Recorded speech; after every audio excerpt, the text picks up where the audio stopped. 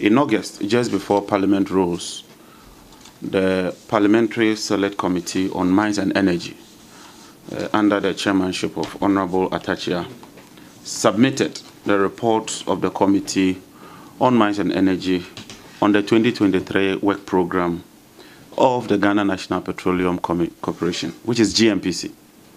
Indeed, this is a constitutional requirement, and so we consider that in the third session of the 8th Parliament of the 4th Republic of Ghana, one of the key issues that came up for consideration was a request by gnpc to raise an amount of $620 million in a form of loan facility from Letasco. Indeed, those of you who were in the chamber, and the Hansard would confirm, as well as the official report which I have here, signed by the chairman. And if you go to page 7 of the document and then page 8 of the document, Parliament took a decision that it cannot approve that amount in their work program. In fact, Parliament directed, and I read, the committee recommends to gnpc to lay the terms and conditions of the intended loan for consideration of the House in accordance with Article 181 of the Constitution.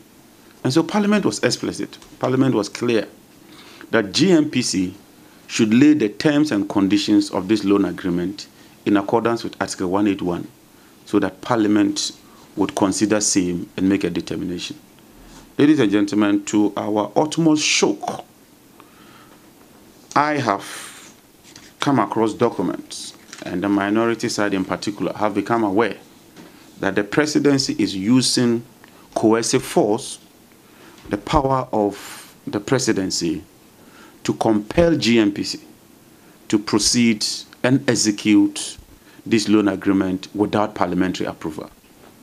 This is unconstitutional, this is unlawful, and this is a blatant disregard to the directive and resolution of Parliament. Indeed, I will share with you a memo which we intercepted from the board of the gnpc. And on this note, let me express my gratitude to the board members who have kicked against this illegality.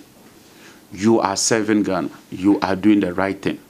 And I would encourage the board members, the few of them who have decided that they won't go by this directive, to remain resolute.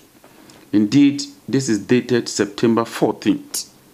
And it says that the presidency called a meeting on 14th of September at 11 a.m. GMT. Those who were present include the Chief of Staff, Secretary to the President, our own Minister of Finance, Deputy Minister of Energy, the Chief Executive of Car Power, and Letasco and other executives of both companies. The presidency directed gnpc to seek for board approval and proceed to raise a total amount of 431 million United States dollars without parliamentary approval. I therefore want to call on the gnpc chief executive and the board that if you proceed with this directive, you'll be committing an illegality. You do not have that mandate and that power to enter into such an agreement without parliamentary approval. And the minority wish to serve notice that we shall use every necessary tool available to ensure that we do what is right and legal. But let me also say that this is not a fight for only the minority. This is a fight for the whole of Ghana. If we allow this government to plunder our oil resources, it will affect future generations.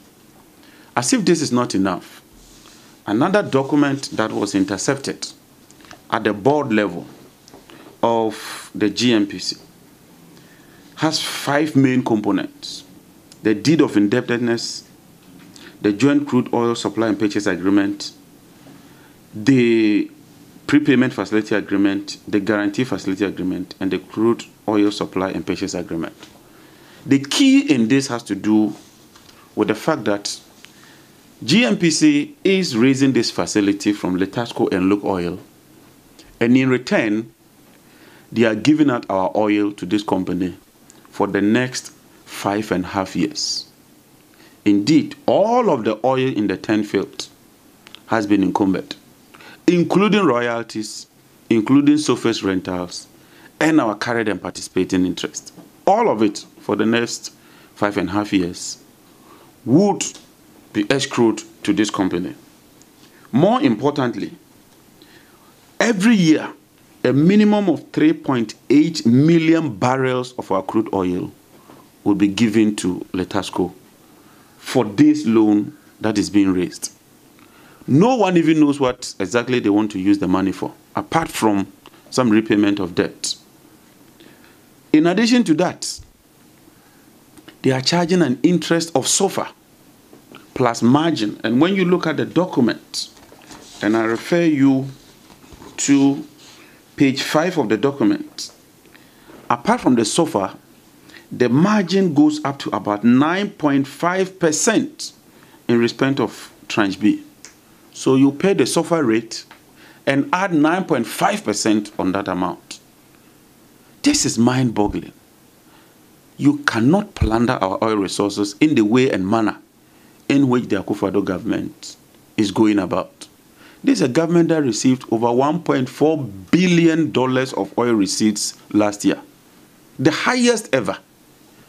And yet, despite receiving all these huge revenues from our oil sales, you want to take $400 million today and mortgage our future for the next 5.5 years and escrow the whole of the 10 field oil.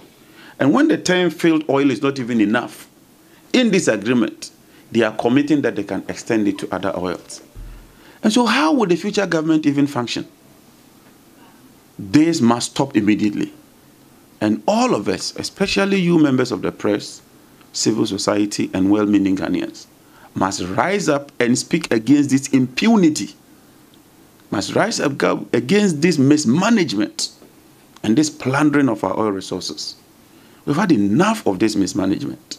It's this same borrowing, reckless borrowing and mismanagement of proceeds from our borrowed money that has led us into this ditch where today government is compelling the ordinary Ghanaian banks to take a haircut. Government hasn't learned its lessons from this reckless borrowing. I am also aware that under the IMF agreement, covered entities such as gnpc do not have the authority and the permission to even raise such loans. And so to clandestinely, secretly, try to raise a colossal amount of 431 million without parliamentary approval and on the quiet smacks of an illegality. And all of us must rise against that. Thank you very much.